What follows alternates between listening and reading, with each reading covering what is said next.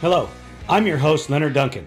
Welcome to a new episode of ATV-TALK and Motorsports Podcast. Please join us every Tuesday at 5 p.m. Pacific Standard Time. We bring you interviews with industry professionals, live events, live news about the motorsports industry in every episode. Enjoy the show. Whether we are out riding with our friends and family or racing in extreme environments, we all need good tires. That's why I recommend GBC Power Sports Tires, a division of Greenball Corp. Their products, which include XC Master, Mini Master, and Groundbuster 3, are what leading professionals in the ATV-UTV industry are using. You can get your tires at greenballtires.com or find them on Instagram as GBC Tires for further inquiries. Casey Greek, how are you, brother? Good. Happy to be here. Excited to get into this and dig, into my background and what is all going on in the future here. Well, I appreciate you taking some time to come on ATV Talk. I know how busy you are. I mean, you're probably all over the planet all the time, or at work like the rest of us. Yeah, it seems like race season got over, and I was really excited for a little break, but it's been nonstop, and just one thing after another with Quad Cross Nations and the Huevos race, and Tim Dentling's getting married soon, so we're going to go to Cancun for his wedding, and just been one thing after another. But it's been exciting off season for me, and excited for next year. Yeah, I think next year is going to be action packed. There's so many different dynamics. I want to get into that and get your opinion on some things. But first, how did you find ATVs? Really, I had a little Tri-Zinger when I was young. It was actually my first motorized vehicle, you would say. And then I went straight into dirt bikes from there. And then dirt bike racing brought me, in a weird way, to ATV racing. One of my best friends, and my best friend still now growing up, is Richie Owens. So Steve Owens is his dad, and he raced flat track. Richie was really good on dirt bikes and was really good friends. Steve and Corey Ellis were really good friends. So between those two, they got Richie to start riding. And he did some of the Mickey Thompson, indoor stuff back when that was going around, in Southern California. And realized that he was good on a quad, but he was also really good on a dirt bike. And so he ended up going the dirt bike path, and I was his mechanic for quite 3-4 years, 5 years maybe. We worked together, and which introduced me to Corey. And that's how I met Corey. And Corey's the one that got me my first job as a ATV mechanic at Suzuki. Nice. So it's off-road's kind of been in your life all along. Yeah, pretty much. I mean, as a professional, I think this is year 25. So, being paid to be in the industry, whether it's in, from suspension to mechanicking to, track building, I've been around it for 25 years now in that sense. But really, it started for me at a really young age, back in probably 5-6 years old, just getting, into some ATVs and dirt bikes. And then really for me, the mechanic side of it started about 9-10 years old. There was an old Harley Sportster in a basket in the back shed. My dad said, well, that's your Harley. When you put it together, you can have it. And so we just started from there and just started putting it together. And I just went out there, after school and just tinkering around like a kid would, and kind of built the thing complete, had it up and running. And, we got into some hard times. We didn't grow up very wealthy. We come from pretty much the dirt, just as poor as you can get in some senses. And, we always had food and things like that. We never did without, but we weren't getting luxury things or, I wouldn't go in racing by any means. And so I put that together. We got into some hard times. My dad sold it. And as I got older, the love for the racing side of it and motorsports in general just never went away.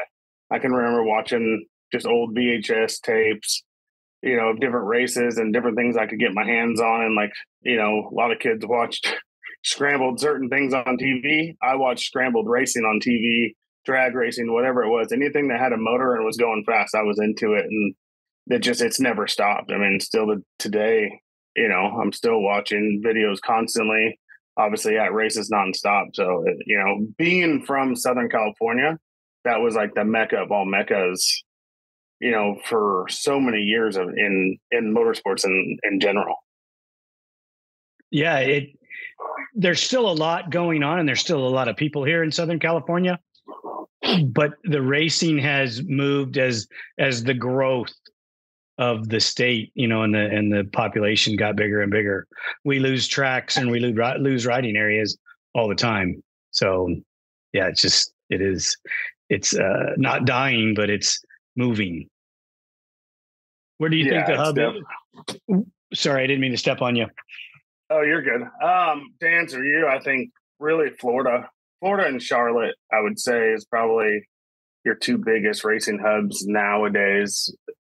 Yeah, at least in my eyes. And, I live in this little bubble of ATV racing nowadays. I still follow Supercross and motocross very closely, Formula One, and then I kind of don't really follow the NASCAR thing all that deep, and some of the truck racing I do follow, but just not as intense as, say, Supercross, motocross, and ATV racing, obviously. So the hub for you in ATVs is in Florida and North Carolina? Oh, for ATVs, I mean, for me, for our shop, we're in Ohio and I live in North Carolina. So I do a lot of traveling back and forth for that. But Florida really, everyone goes down there in the winter and that's where everyone's riding. And you can pretty much go to any track that allows ATVs in the winter and find a good group of ATVs.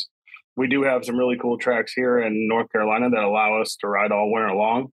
And we can get 20, 30 guys out there on a weekend. So it's always nice. And the weather here on this side, I'm on the eastern side, pretty close to the coast. The weather stays really well, really. I mean, it gets cold, but it's nothing like up north, say PA, or, even going further up into Mass and stuff like that, where you're just buried in snow. Where if we get snow, it's like the winter plague happened, and it's really for less than 24 hours.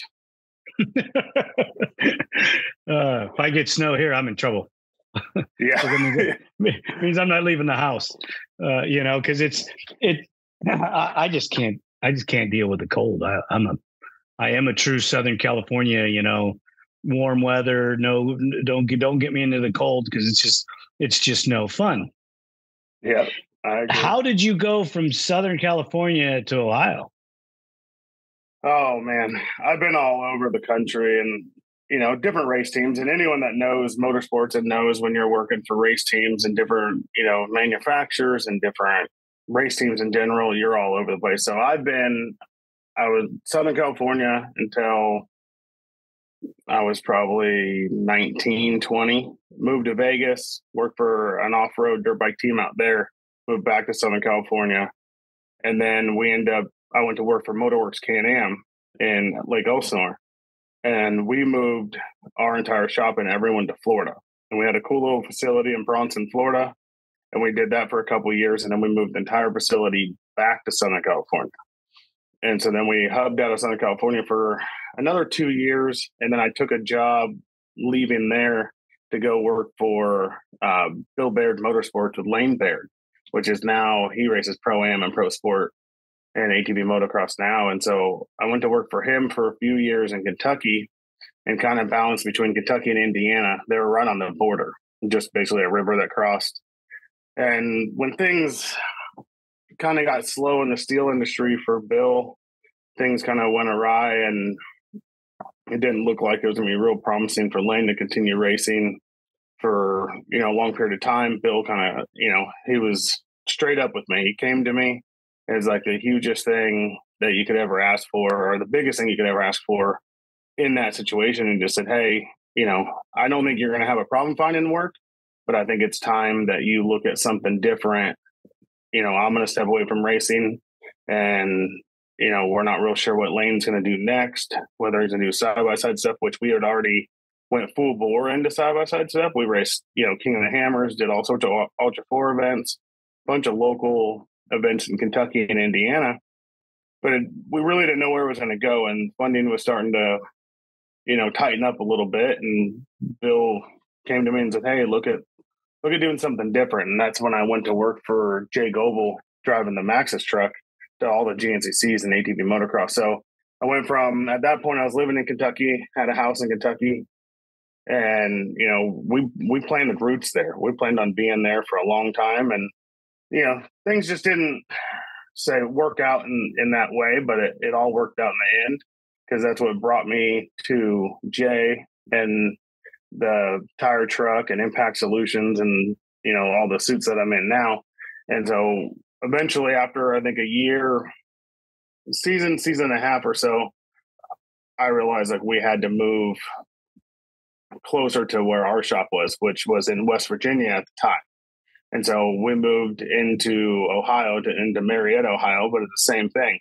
15 minutes one way or the other, and you can be in Ohio or you can be in West Virginia. There's just a river that was in between the two.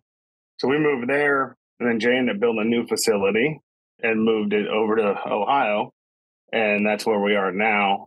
And then we got to the point with my family, my wife wanted to be by her mother, and her mother lives in North Carolina. So we moved to North Carolina, and the shop is in Ohio, and I go back and forth, and I'll go there for 3 or 4 days, and I come home for 3 or 4 days and travel and do that kind of stuff back and forth.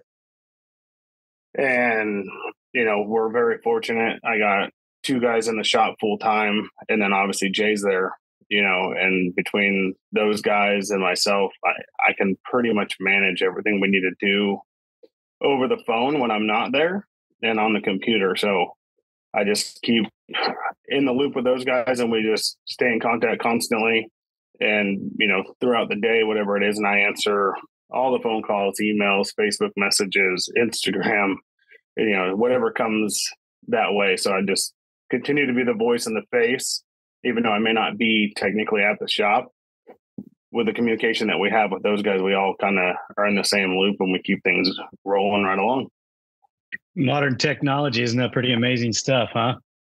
Yeah, exactly. That's, without these amazing phones and things that we have, it would never be possible to do it the way I'm doing it. And, it definitely has its challenges, without a doubt. I mean, it's a lot of time away from home. It's a lot of time away from the shop also, which is huge. And at times a downfall. And sometimes, you don't see the guys for a couple of weeks or whatever. And it makes it tough on everybody. They think you're just out, goofing off and having fun. And everyone, it's no secret. Everyone knows I love to fish. And so, I don't get to fish nearly as much as I would like to. And I definitely don't fish during the week whatsoever. And, when our prime fishing season, fortunately for us, is really right now, like say, October, November, December, and then the end of January, to the middle of February is really the prime for saltwater offshore fishing on the East Coast, at least in our area. So that's a little bit of our downtime. So we do get to do some of that, but it's just balancing all of it together is sometimes pretty rough. So you are fishing in the ocean. What are you fishing for?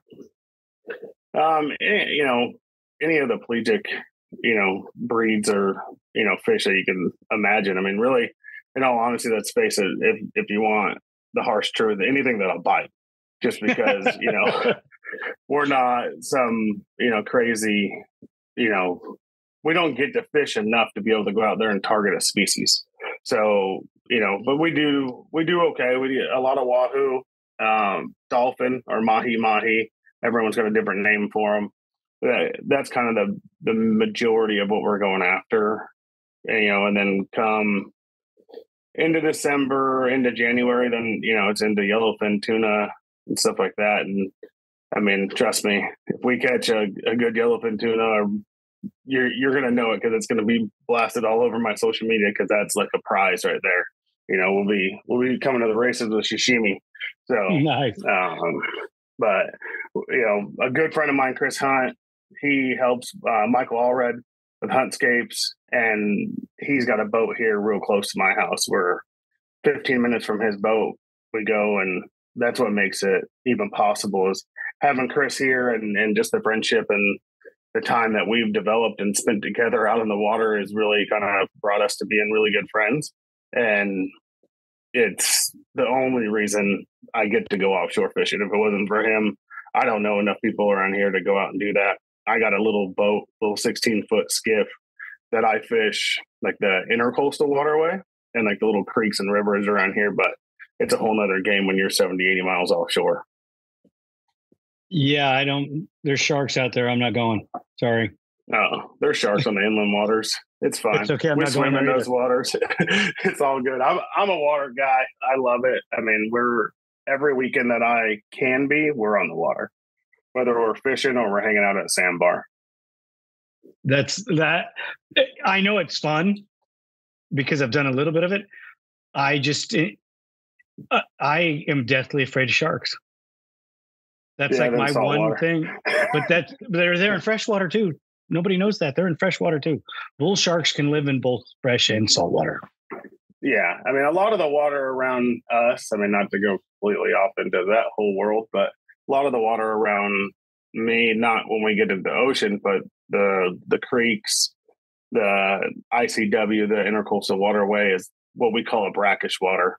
It has a salinity to it, but it's not a high salinity to it. And gators can live in it too. So you got gators, sharks, stingrays, you got all sorts of worries and concerns to go there. But typically, as I always say, they're a little more afraid of you than you are of them in most cases. And we're fortunate they don't call us the Crystal Coast for no reason. The water is pretty clear. And so, knock on wood, I mean, heaven forbid, because my kids swim in it all the time, but we really don't see much. And there's usually a bunch of boats around. I wouldn't say it's like Havasu by any means, because it's nowhere near, like, say, going to the sandbar at Havasu where you have 1,000 boats there, but there's usually, when we go park and hang out, you got another 30, 40 boats around and everyone kind of hanging out and people in the water. So it kind of keeps the wildlife away, I would say.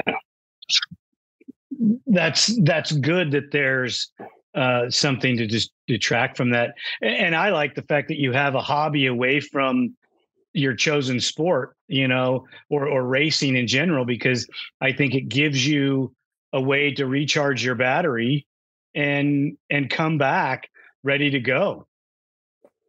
Yeah. And that's it exactly for me, that, between fishing and then just being out on the boat, being out on the water, that's my happy place. Not to say that the races are not my happy place, but it's, it is a job at the end of the day. Like, we're there, you've been doing this forever also. And you get there and you got to do a job, and you need a way to step away and take a breath and go into the water, whether we're just out cruising around, driving, floating down the waterway, or parked at a sandbar so the kids can build sandcastles and play on their boogie boards, or 70, 80 miles out, fishing in 1,000 foot of water. As soon as I touch the water, it's like, okay, cool. Like, you can kind of take that break. And some days, we've had 15 to 17 hour days out there. And then some days you put the boat on the water for 20, 30 minutes, and that's all you needed. So it's good. That's awesome, though. I like the fact that you have an outlet. Myself, this is my life. Yeah. I wake up and do it. I go to sleep doing it. And that's just the way that I've always done it. I mean, I have a couple other little hobbies, but they're hobbies that you do occasionally. And it's just ATVs, I'm always working on something, Yeah. I mean, how this all came about, I don't know. I guess I didn't think I had enough to do. So I wanted to start having this story told about the ATV industry. And here we are. Well, you're doing a good job. I've watched, I'd say 99%, of all your shows, and, even getting some of the guys that aren't technically just ATV based is really cool too. And bringing those guys, because you're educating them about our little world. And some of those guys are bigger names and a lot bigger than, say, the ATV industry in general. So it's cool. And, they may already know or they may know nothing about it. And so getting those guys coming over and talking with you and getting to, check it out and educated, it's going to be, it's only good for the sport and good for our industry. Yeah, that's why we changed to a motorsports podcast instead of just ATV talk, because I want to diversify it. I want the people that have stepped away from ATVs, that have went somewhere else, or maybe the people that know us, or just, I reached out on social media to a couple people and they were interested, and we had them on the show because what they were doing was really cool, from the salt flat racer to the superbike gal. When if you watch her on social media, she's killing it. She's jumped to a new machine. She's won some races, and it's incredible to see the diversification in racing, in motorsports itself. It's awesome. I talked to Rangel. He raced Vegas to Reno on a 350X. And you listen to that story, and it brings back so many three-wheeler memories. I know that's a little before your time, but it's still such a huge portion of our industry that some of the four-wheeler kids of today don't even get it. They look at a three-wheeler and scratch their head like, rode that? Yeah. Oh yeah. Right. And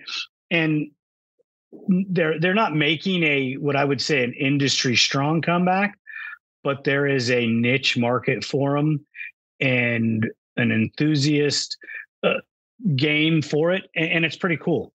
There's 4 or 5, maybe 6 strong companies that are doing it. And you could see them racing in different environments that we haven't seen for years. That's what I see happening, just because there's such a push for it. Yeah, but I'd say like the interest is risen drastically. The manufacturing of ATVs, or like the racing of ATVs when it was in its prime, I was really young. But I still are not ATVs, but ATCs, or three-wheelers, let's call it. But I still rode them. I had them. I had a 200X and 200R, and we went through all that stuff as we were kind of riding, because we didn't really race. I didn't get to race until I was probably 15, 16 years old, because we didn't have really the means. It was just like what came next. We rode until it didn't ride no more, and then we found something else that we could ride, and that was just always the process that we had. So rode a lot of three-wheelers, but didn't get to see them race until the 47th or 46th Pine Lake. And I got a little overly lucky because I got to see Jimmy White ride an AT or a three-wheeler. Mark Baldwin, Shane Hitt. I think we even got Timmy Farr to go out on one. So I got a little spoiled because I got to see, Jackie Meadows was there. Got to see a lot of the legends. Donnie Banks was there, and he even went out and took a couple laps on one too. So I was spoiled by because I knew the history, I knew the legacy, and I know who all those guys are, obviously. So to see those guys and to know that's really where they came from and what they've developed in the sport and where they, went to in the sport, it was really, really cool and iconic, honestly. Yeah, I think it's pretty awesome stuff. I get excited because I am such a fan. When you get to go to events like that, or you get to talk to people, that rolls me into the quad cross race that you got to go to the Czech Republic. Was that your first time going? Yeah, that was my first time going, and honestly, I was almost spiteful because I never got to go before. Like, super jealous of the mechanics that went before. And, when I was wrenching full time, we didn't go to that race. And so I'd never, when it came about, I was sort of out of the mechanic game and didn't get to go. And I mean, plain and simple, if we would have had a team in 2011 and 12 and 10 and 9 and all those years, I probably would have went almost every year, because we always had, the riders I was working for were top 3 in points or, winning races, and we're on factory equipment and had the budgets and all that kind of stuff going on. So we would have went.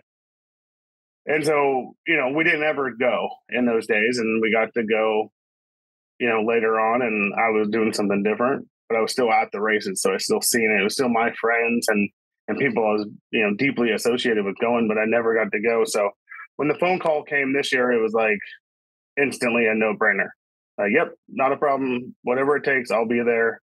It was a huge honor for me to be able to go over there and represent the country and to help, Bryce. I mean, what an awesome experience for him as a young pro. He's only 20 years old. So I think he's he's the youngest American to ever go for sure, but he's one of the younger participants in that race. Yeah, it's huge. I got to talk to him right after that draw happened where they picked those guys, and it's incredible. You could just tell it when you were speaking with him how excited he was about it. And I think it was an excitement, a nerve, an unknown, and so many other things going on in that poor little guy's head, you know. And then you were firsthand, you were there with them and you were there with him.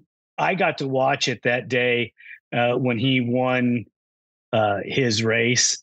I thought that was so great for him. He was out there with Chad. He didn't get the greatest start, but he drove his way back through the field. And then Chad went down and it was all on his shoulders to perform. Yeah. It was tough luck for Chad, obviously. You don't see very many failures. If you want to get exact, I think it's been two mechanical issues out of Chad Whedon in the last 9 years or something. If someone's counting, right. And so for that to happen, especially at that race, it was like, whoa, where's Chad? And then all of a sudden, because where Chad broke down at, it was right at the bottom of the hill where we couldn't see him. And we'd lose contact with the riders for us mechanics for about 25 seconds, where you couldn't get a little, a blip of their helmet or just to know that's your guy. And they're in that down back section of that track and they're gone.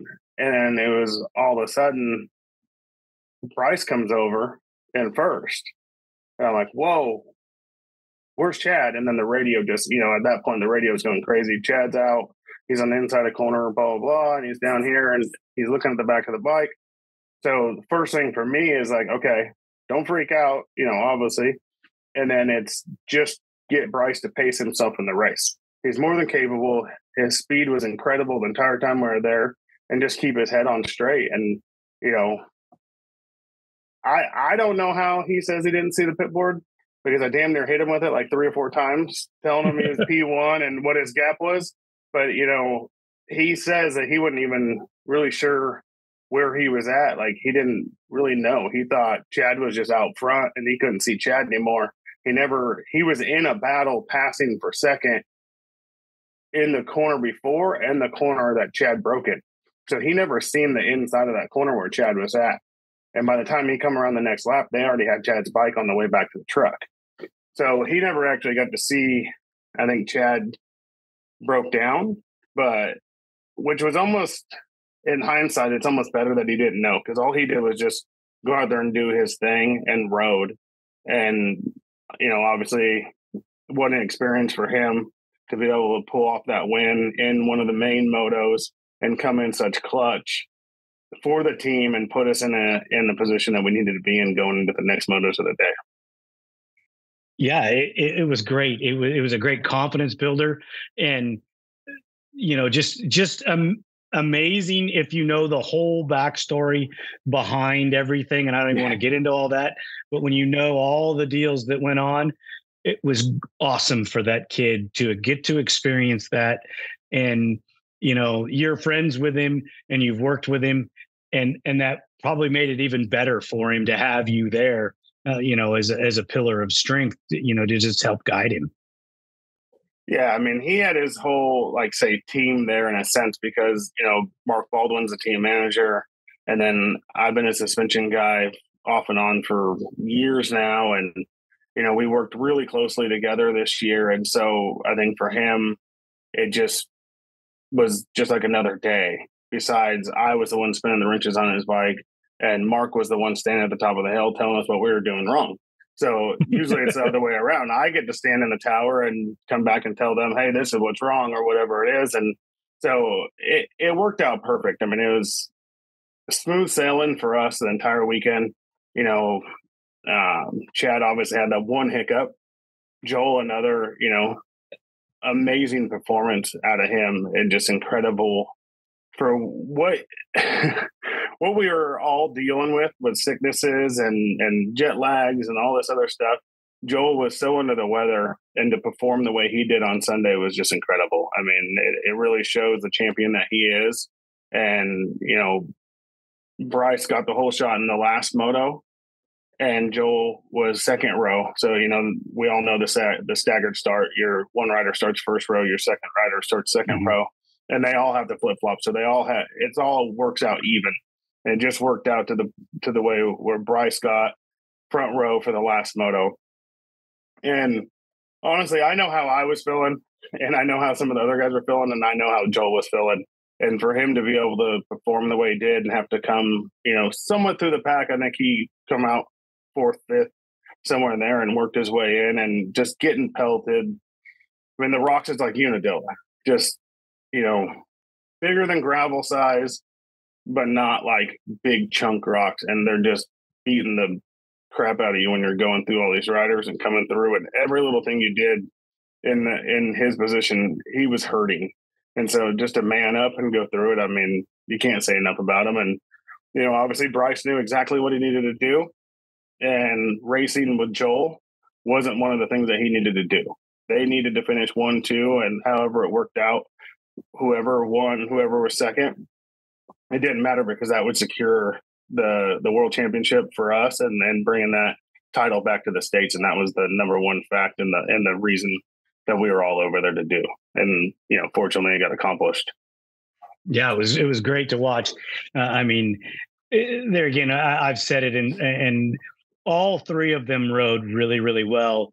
Unfortunately, Chad had that one mishap, or you guys probably would have went 1, 2, 1, 2, 1, 2 for every moto, and that would have been an even stronger statement. But it was really good. I got to talk to some of Dean from Ireland, and Mark, I believe his name is. Mm-hmm.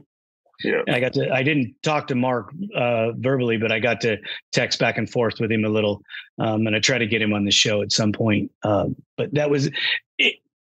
The friendships that have been made and the growth for the whole sport, because the Americans have went over there, I think is pretty incredible.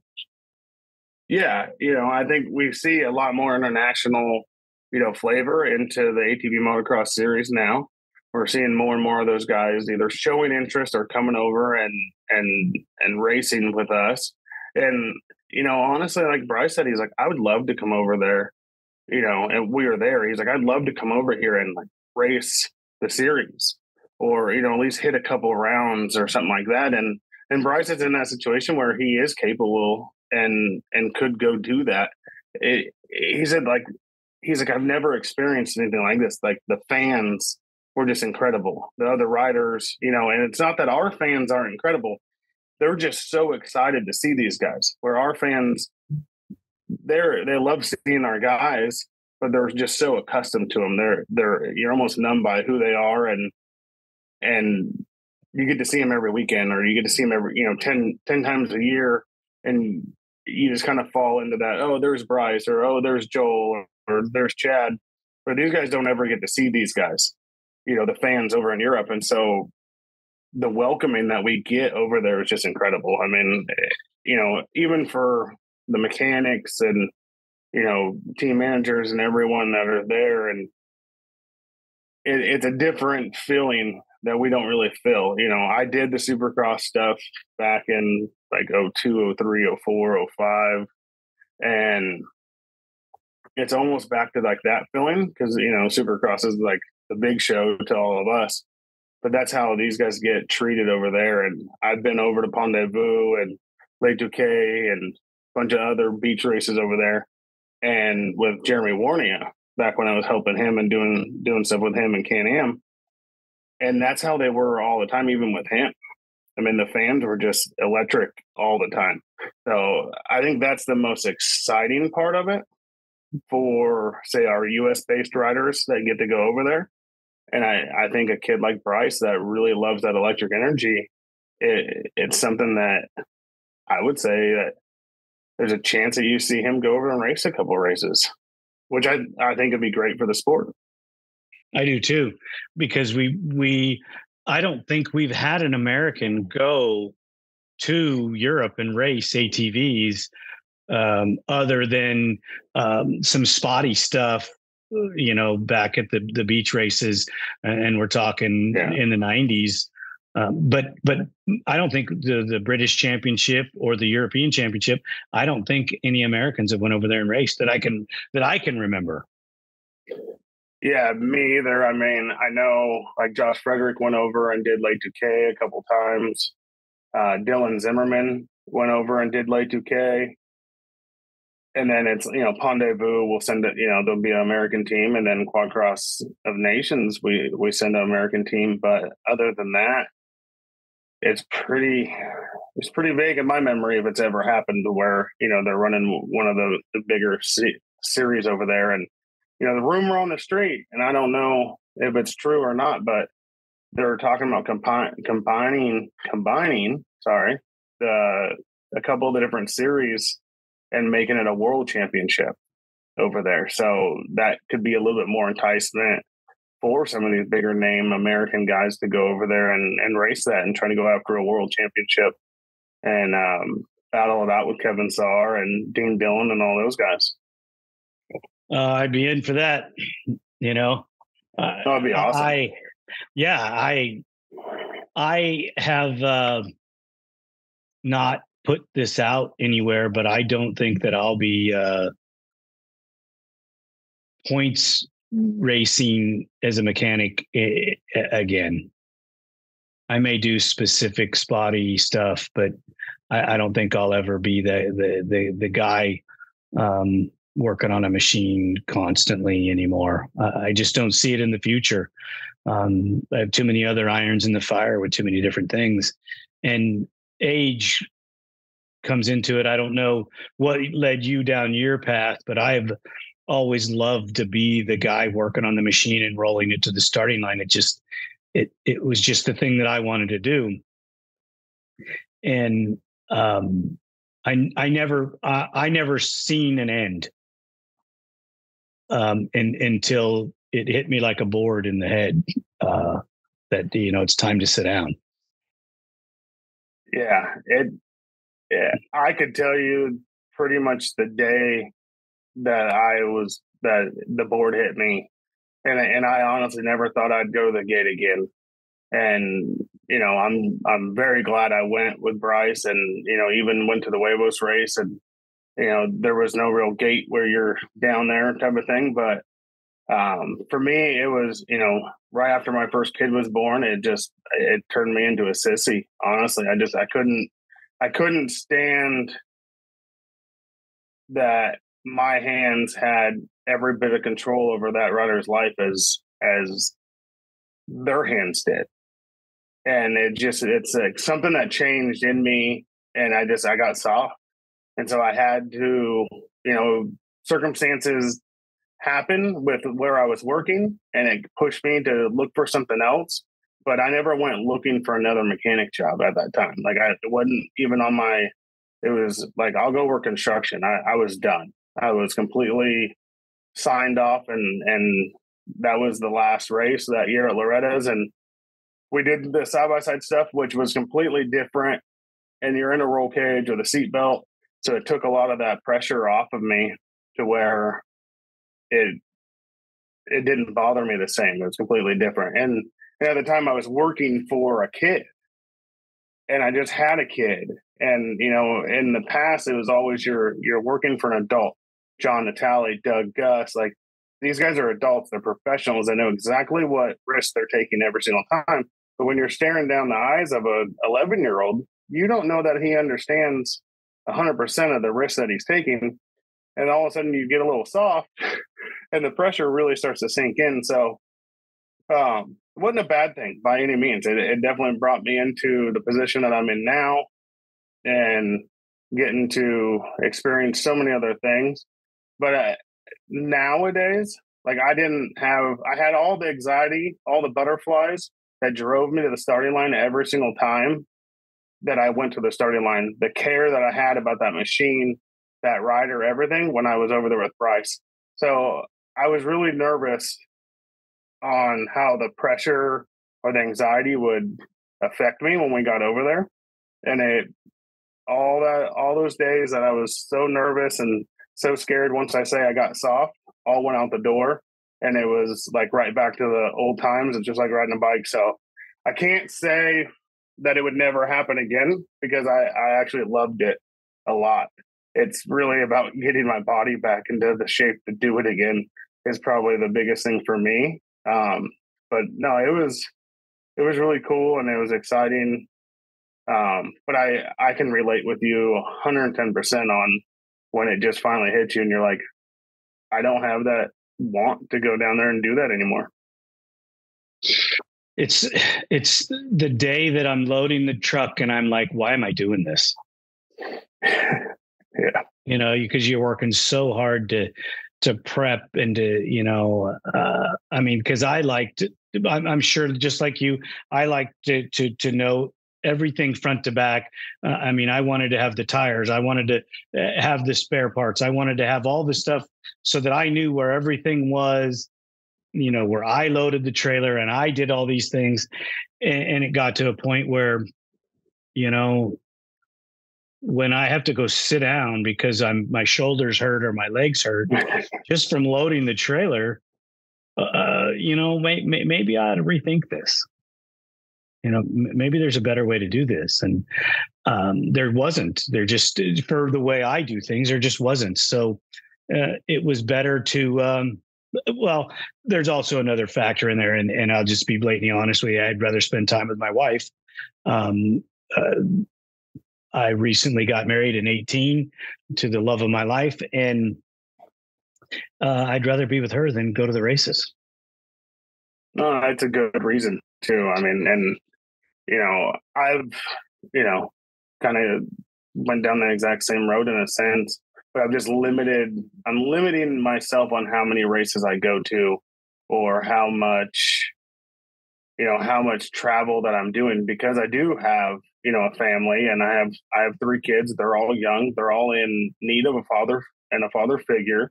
And my wife needs help. I mean, I don't know how many kids you have, but I know you have at least one because I just seen her. So you got 5. So there you go.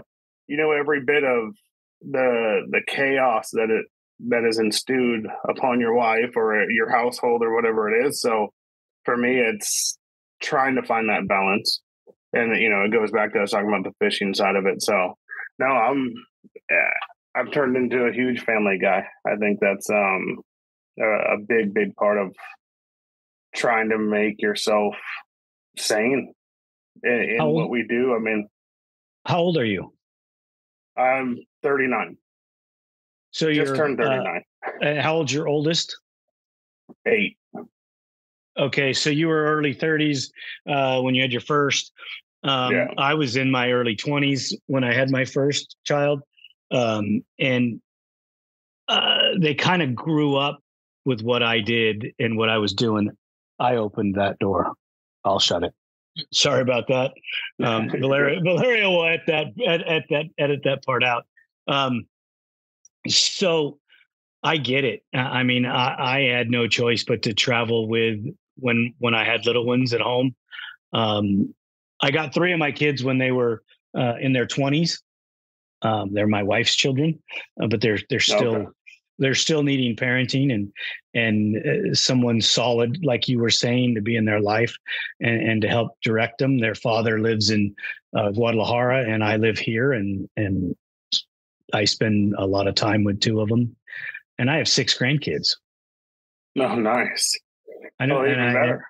and I have 3 of them that live 19 hours away from me. So it's tough. I don't know if you got to meet my son when we were at Sandy, was it Sandy Lake motocross? Sandy Valley. Sandy Valley. MX. Yeah. Yeah. I did. Know. He'd come around with you. Yeah. He, that was his first day helping with the podcast and with the media portion of the company. And he didn't have Instagram. Valeria loaded Instagram in his phone that morning and basically talked to him about how it worked. And he come running over to me right before the thing. How do I go live?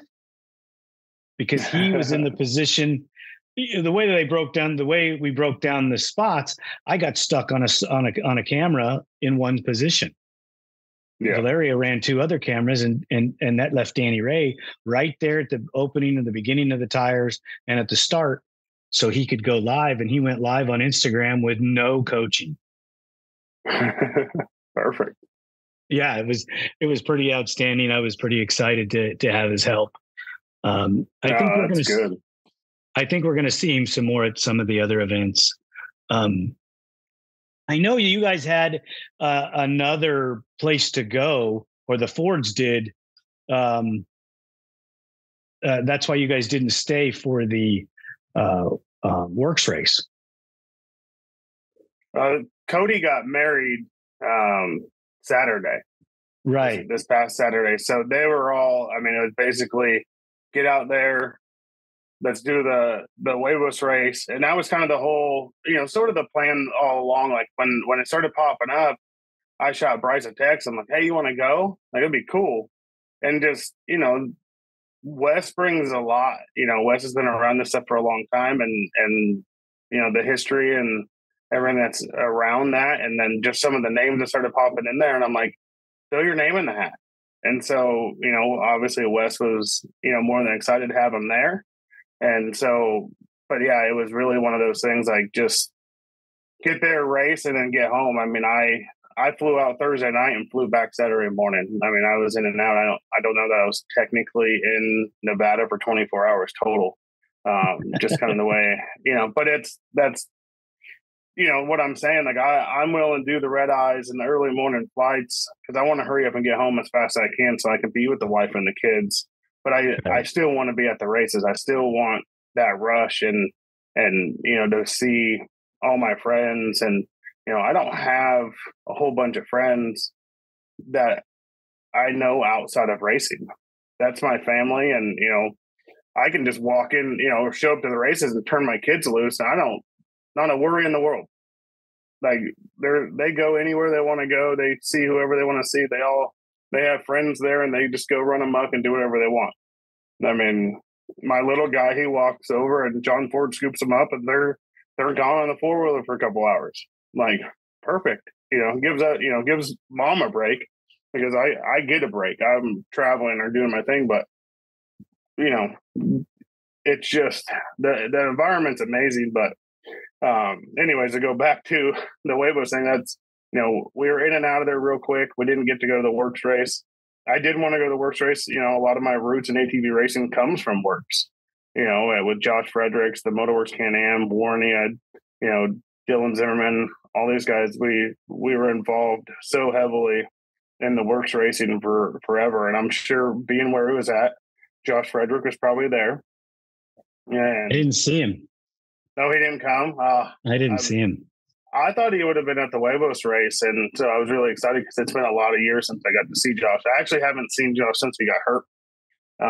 I've talked to him multiple times, but I haven't got to see him. And we were super close, back in the Can-Am days. So, some of those guys,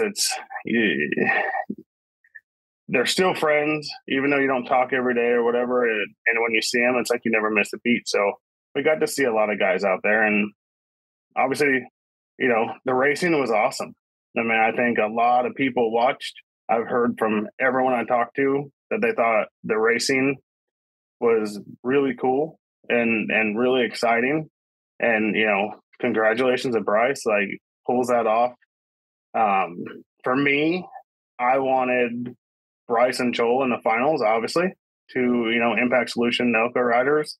And then to have Natalie there and the history that I have with John Natalie and so many years of working together and, just one of my best friends. And we talk weekly, if not at times daily. And we're always shooting the crap back and forth. And he said he's going to come out and race. And I'm like, all right, well, what are you going to ride? He said, well, I called John and I'm going to ride Bryce's practice bike. And I'm like, have you ever rode a YFZ 450R? And he's like, nope, I'm not even sure I ever sat on one. I'm like, and you're just going to show up off the couch and ride this thing? And he's like, yeah, I don't see why not. Okay. So he rode at Breezewood up in PA for about 15 minutes the Saturday before and showed up out there and sat on Bryce's quad. And I did my best to have his levers and shifter and brake pedal and everything adjusted before he got there. And I think I got it all but the shifter. And it's been 10 years since I wrenched on a bike for John. So I thought that was kind of cool. It was like almost a challenge to me. I sat on the bike. I'm like, oh, I got to move this. And he should be pretty good. And he sat on it. He's like, pretty dang close. Shifter and Nerf net's a little tight. All right. And then we never changed a thing the rest of the night. And so, perfect world. If we could have had Joel, Bryce, and John in the final three, I think it would have been, an amazing night for me, obviously. But Walker rode great and ended up, edging John out there at the end. So, and to get it down to Bryce and Joel in the final, for me, it was just like, it's cool. Either way it goes. And, I work with Joel very closely and Bryce very closely. Bryce asked me to come out there with him and be there. So it was really cool for Bryce to get the win and, to get to take those pictures. And that's something I haven't done in my career with racing, is really embrace these moments. And so I'm trying to do that. I'm trying to take the extra 30 seconds to stop and take a picture with your number one finger or the number one plate or the big check or, whatever it is. There's so many accomplishments that I've gotten to be a part of in the 25 years in motorsports that I've done. And I've never taken the time until probably this year now to really embrace those moments and get a keepsake or whatever it is. This is probably one of the coolest things I have. I don't know. Bryce Ford gave me his helmet from the Texas National this year. And I think that was, I have jerseys.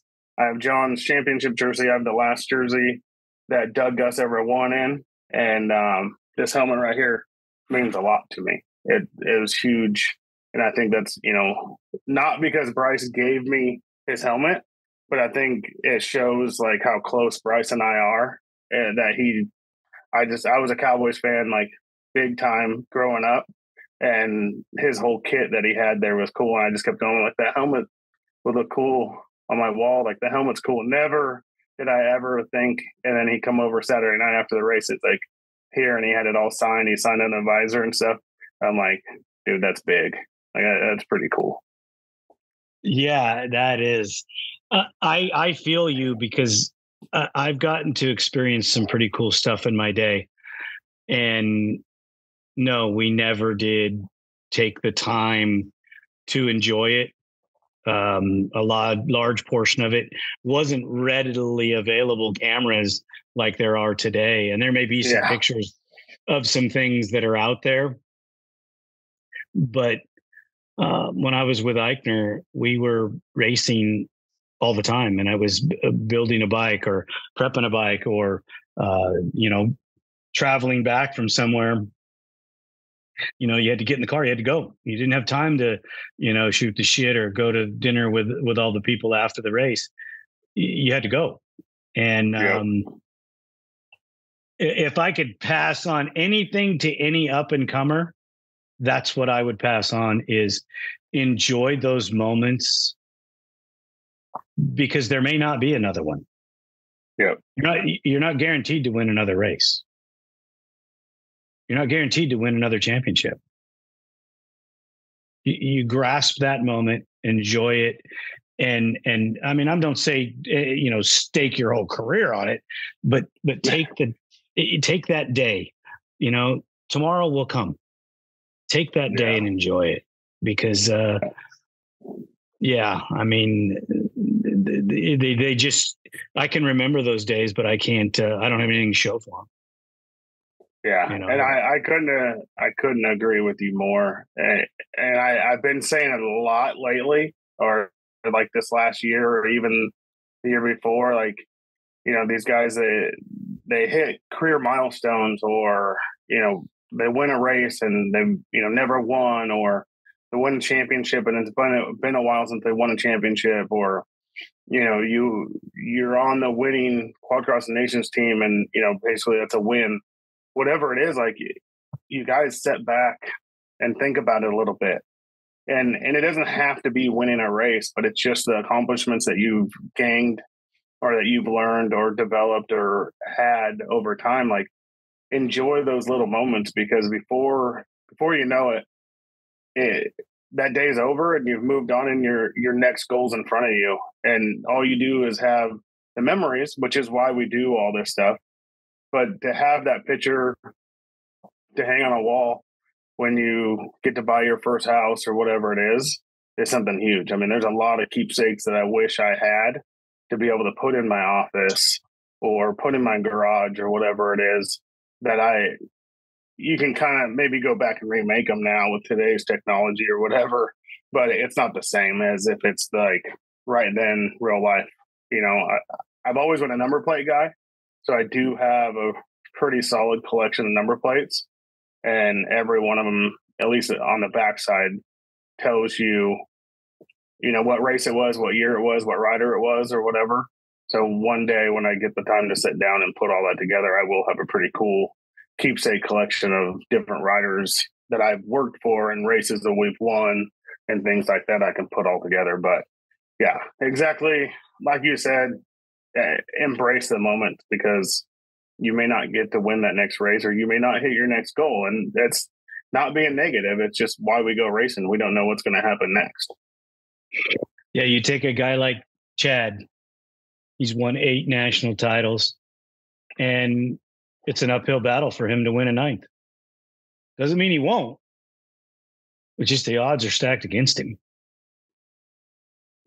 Yeah, I mean, Joel is just a man on a mission. And then obviously you have the guys that are right behind those guys that want to knock them off their pedestal so bad that they can taste it. And they're working, you know, as hard as they can, and they're maturing year by year. You know, every year, you know, I've said it for years in ATV racing, you don't just show up as an 18-year-old kid and start winning. You know, now, don't get me wrong, Joel is an exception. Joel did start winning in his rookie year, but it's not like the dirt bike world where you get the 17, 18-year-old kids winning races. And I don't know what the difference is, if it's because there's more moving parts, there's just different elements to ATV racing, but it's not something you don't start winning, at least in the past, you don't start winning until not later in your career, but as you mature, you know. And so sometimes that maturing age is 23, 24, 25 years old. We've seen it with Chad. You know, it took Joel 2011, 6 years before Joel won his first championship. And it took him another few years before he won his next championship. You know, those championships aren't easy to come by. And it's exactly the position that Chad's in right now.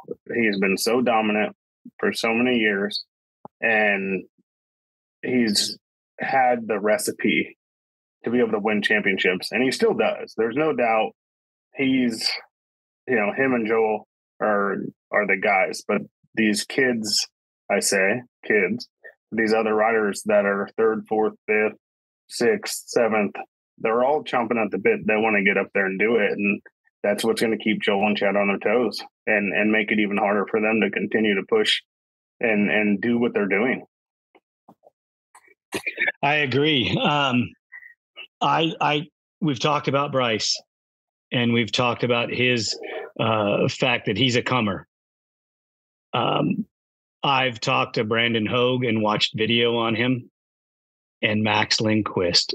I would have to say that those 3 young riders And I'm not trying to slight anybody else, but out of the young riders, and Nick Janusa is not one of the young riders. He's not old, but he's maturing into the point where he's going to be the guy that puts the hurt on the young guy to take that third spot. They're going to have to get by him first. But if you look at the young guys coming, and there's a reason why I mentioned Nick, because I really like that guy. You know, I like his spunk and his fire. And I don't want him to think that I'm slighting him in any way. But Brandon and Max and Bryce, there's some fire right there. Yeah, I mean, those three, it's no secret. I mean, they're definitely like you said, the comers. And, you know, yeah, they got guys like Nick Janusa and Jeffrey Estrelli that are going to stand in their way. And Brandon's a year before Bryce in the pro class. And then it was Max. And those guys are, you know, they're all kind of that same group. It's Brandon, Max, Bryce, you know, they're all moving and trying to get to that front of the pack. And every one of them has more than the capability of doing it, you know, but they have some very, very stiff competition in the likes of Sabre Strelli and Nick Janusa. I mean, those guys, you watch Rastrelli, and obviously I work with Nick and Jeffrey, but you watch Rastrelli ride, and he has the charisma of the young bucks. You know, his style, the way he rides. But then you watch sometimes when he gets around some of the younger kids, his veteran skill set or his veteran mind comes into play. And I've watched him do some stuff, and you're just like, holy crap, like I seen it coming. But some of the younger guys that don't have the same racecraft yet didn't even see it coming. And then boom, he's by him, or, you know, he can tell from, you know, 5-6 bike lengths behind, like he already knows in his head, like, I'm going to get him. You know, I just got to hit a couple marks and I'm going to go right by him. Like he can tell early, and he'll tell me these things just in conversation when we talk. And, you know, he may think it goes in one ear, not the other, but it's not that. I know exactly what he's saying because I can see it majority of the time. And then there's weekends when I'm like, what are you doing? Like, you should be faster than this guy, or you shouldn't have got past, or you shouldn't have made this mistake. Like, you're too much of a veteran to do those things. But again, it goes back to the same that I say all the time. That's why we go racing. We don't know what's going to happen. If we could predict what was going to happen, then we wouldn't go racing anymore. It wouldn't be any fun. Right. I mean, when we were streaming live, and you go back and you read the comments, Joel's going to win. Joel's going to win. Joel's going to win. And nobody picked anybody else. You know, they said, oh, I'd like to see so-and-so win, or I'd like to see Bryce win, but they didn't pick them, you know? And there was a couple of people that had Natalie picked, which I thought was really cool because he looked really good. Well, when Danny was live streaming, he did it right in practice before they did the modification on the tires, before they adjusted those, and Natalie was the only one to get over him. And you're thinking, well, leave it alone and let them catch up to the old wily veteran and see if they can do this. You know, and I think Walker probably would have, and maybe and maybe a couple others, but that would have been a struggle if they wouldn't have put that dirt there. Oh yeah, and it was a struggle to the point where, with how short of a race it was, there wouldn't have been possibly a whole lot of racing. I mean, we seen. I mean, I think I'd say what I mean, and you would know too. You were standing right there with us. Well, you were looking right through a lens with us, but right. would you say 90% of the races that night were decided on one side or the other of that enduro cross section? Yes. Yes. And it's funny. We mentioned like John was one of the best through the tire section all night. And what literally eliminated him was the quote unquote easy side of the tires. And I after the race, I looked at him, I said, you were literally arguably the best through the tire section all night. And you go to the easy side, you had it lined up to make the pass on Walker.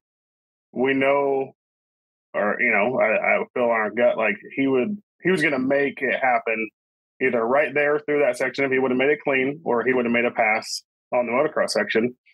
And I'm like, what happened? It was the easy side. And it's pretty simple to see what happened. He just lost just a little bit of traction and didn't get the pop and bumper hit and feet come off. And that was it for, that's all you had to do. And when you're racing against a guy like Walker Fowler, there's, you can't make a mistake like that.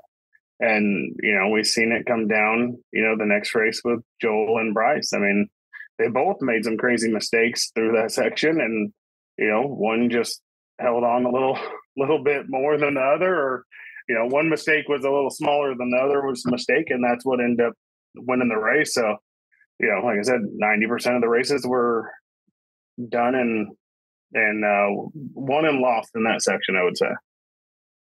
I haven't got to talk to Joel, but I would assume, based on what I saw, that he just rushed it just a hair approaching that section, and that's what cost him. Is he was racing, and instead of being just a little more patient, like he had been earlier in the day, he made the mistake, didn't get the front end up high enough, and it caught him on the tire, and that gave Bryce the opening. And then Bryce gets excited and hits it super hard and almost throws himself on the ground.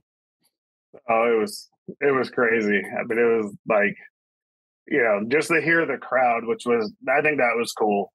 Just, oh. And then, you don't know, because you're running, sort of to the other side to see, I never really got in a position to where I could just watch the entire enduro cross section. I could see them go through about 3/4 of it or so. And then you would kind of run on the other side of that hill that we were all standing on and watch them come back down the next moto section. And I mean, I had seen Joel mess up, and then I seen Bryce's feet come off, but he stayed on the bike. And so I knew Joel was going to be real close. I didn't even know Joel actually came off the bike until I seen the video the next day.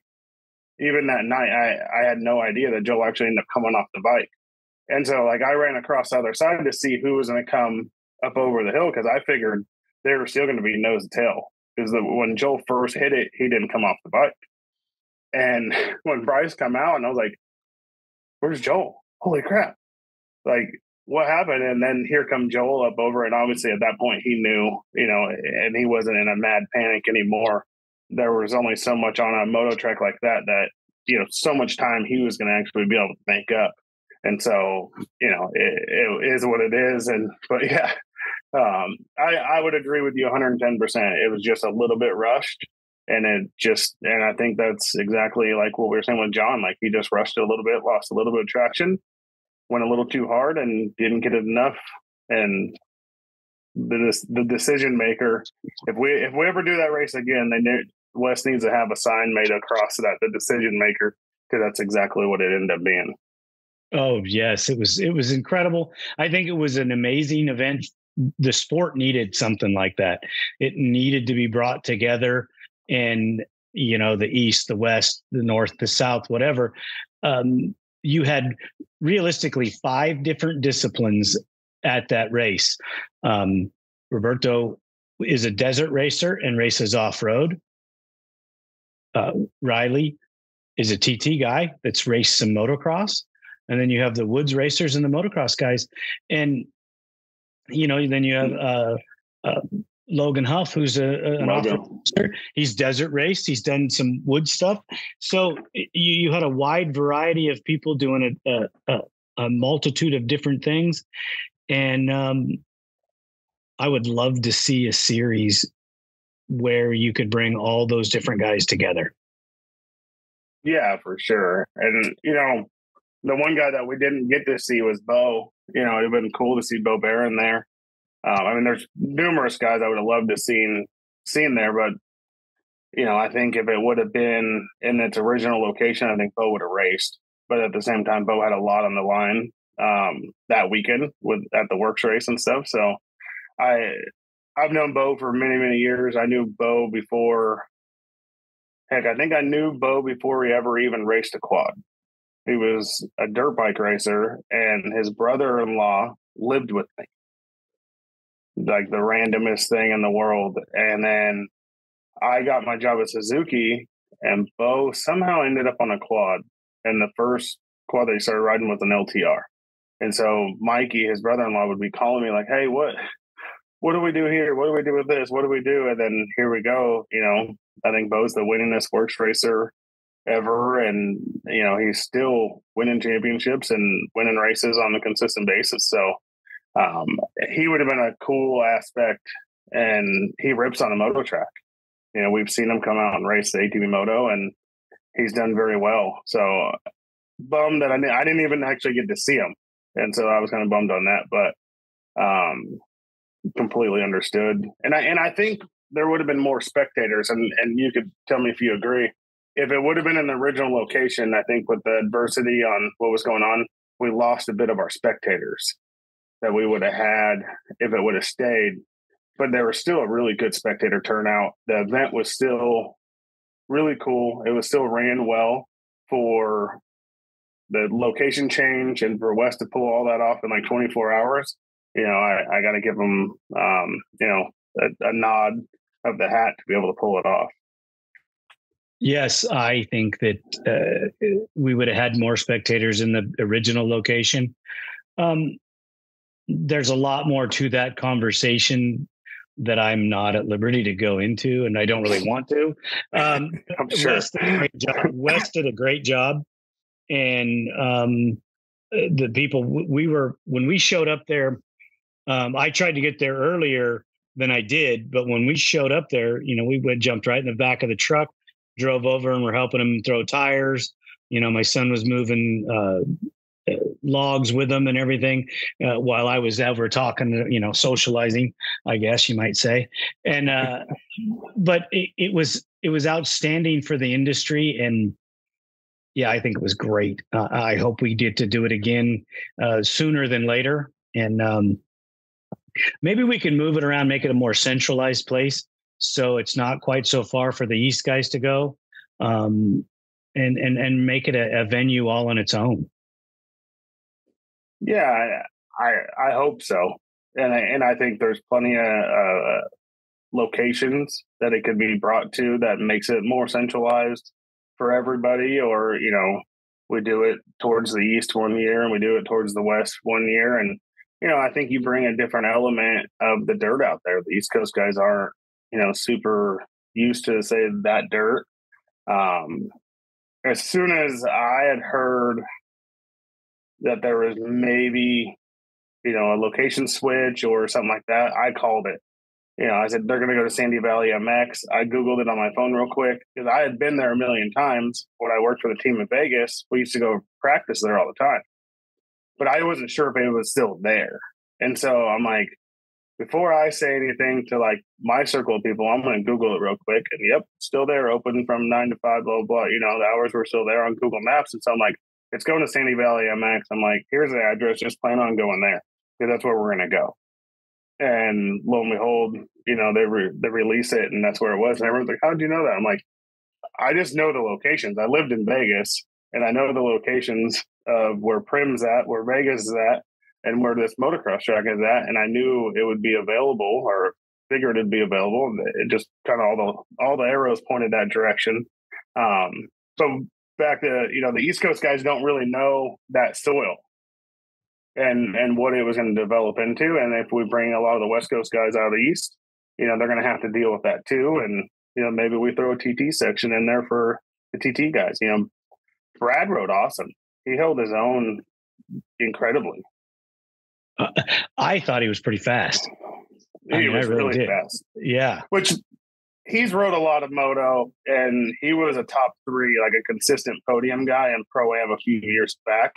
So it never even crossed my mind that he was going to be like way off or something like that. I knew, to be honest, when Bryce drew him in the first round with the way time qualifying went, I was like, don't take it easy. Like, you need to go ride because that dude's fast.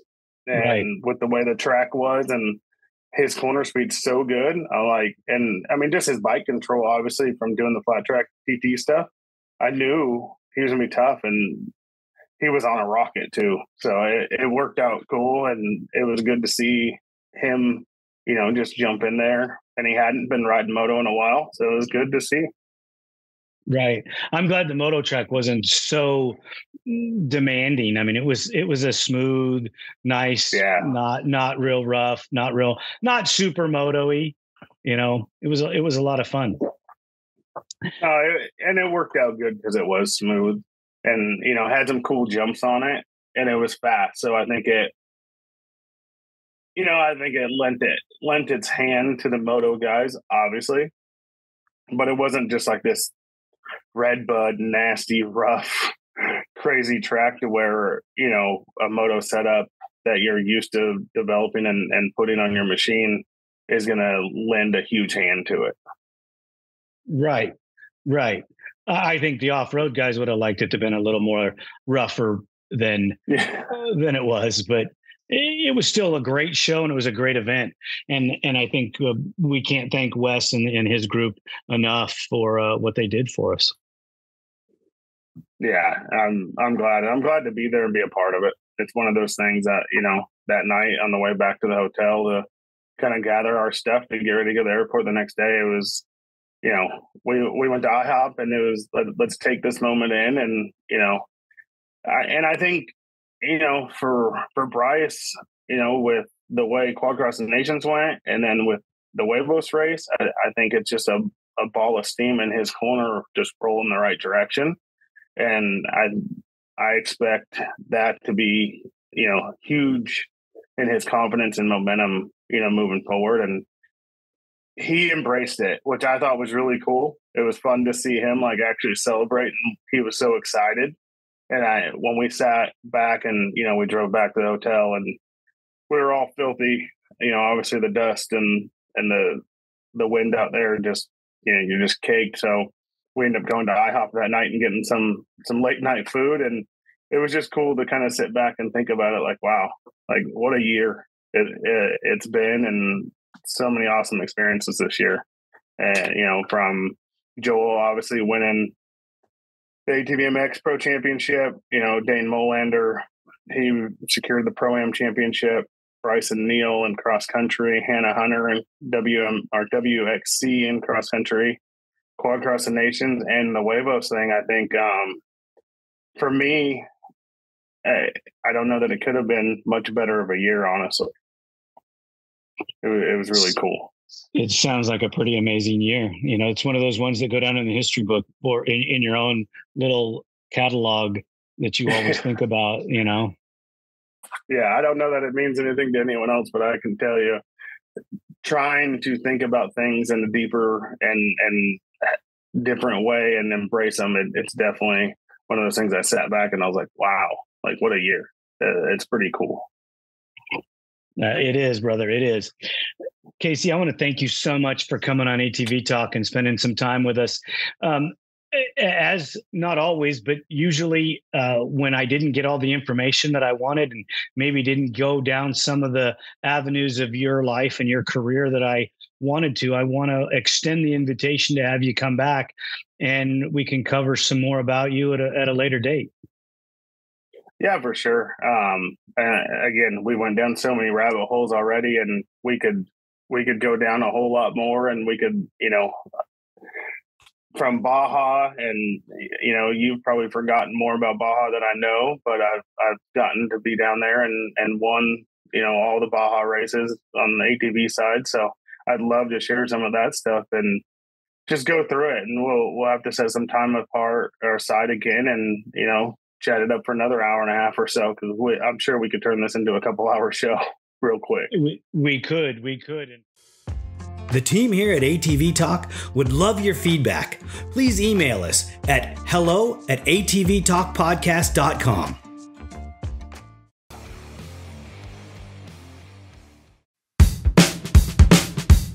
If you're in need of a consultation for your current racing program, a custom ATV, or an industry guest speaker, I have the company for you. Duncan Technologies International Inc.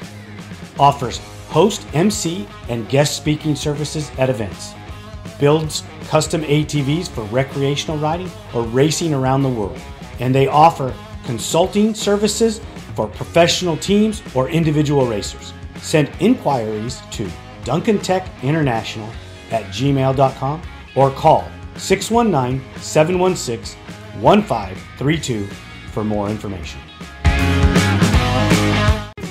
Thank you for listening. We hope you enjoyed this episode. If you did, don't forget to share us with your family and friends.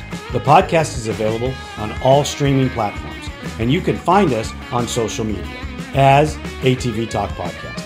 We're on Instagram, Facebook, TikTok, YouTube, Rumble, and Twitter